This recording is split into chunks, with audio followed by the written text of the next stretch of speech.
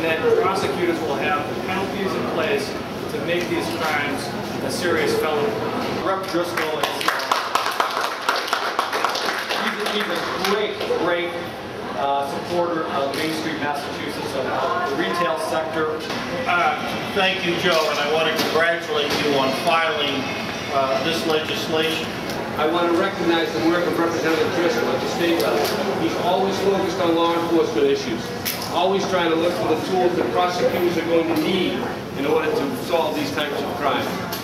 The losses nationally amount to around $30 billion. I don't think that the problem can be overstated. What organized retail crime is theft rings that target certain types of merchandise. They steal these things in great quantities at great expense to our retailers, the expense of which is then passed on to our consumers.